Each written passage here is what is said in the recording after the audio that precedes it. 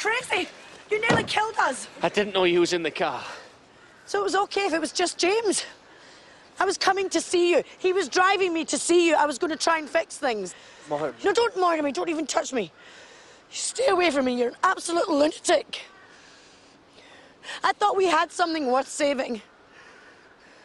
And I thought I knew you.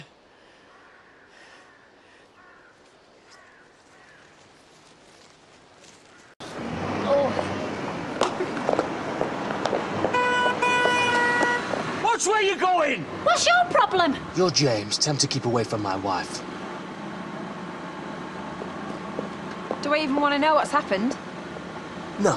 Why don't you keep your neb out?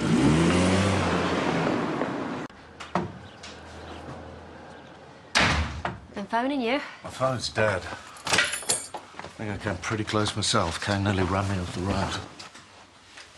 Hi, what had you done? You okay? Yeah, fine. Could have been a lot worse. Caught in the crossfire, that's all. Between him and Moira? Yeah, he's upset because Holly's been taking drugs again. Moira was trying to get her off and didn't dare tell Cain. But she told you. Yeah, but only because I happened to be there. She needed someone. A friend. And that's it, is it? That was enough to make Cain want to kill you? Is she ever going to stop coming between us? I'm sorry. Look, it's my fault. I should have told you. I knew a blow up in my face. I was just trying to do the right thing, that's all. I know. Well, let's just hope that they can sort it out, eh? And maybe next time she should find herself someone else as a confidant. Yeah.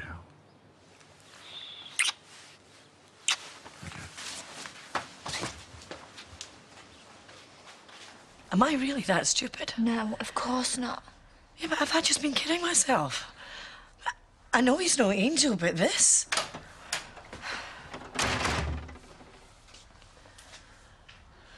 Don't even waste your breath. I think she needs a bit more time, Cain. I'm not going anywhere until we've talked.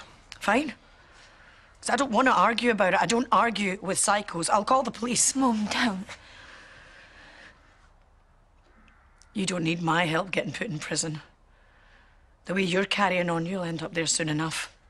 If you don't end up dead first. OK, so things got a little bit out of hand. Are you really that disturbed that you think running someone off the road's just a little bit out of hand? But I didn't, did I? Only because you saw that I was in the car with him. You're not even that sorry, are you?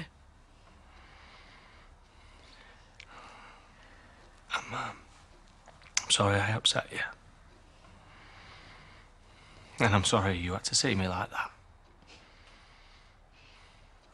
But you are like that. That's you, Cain.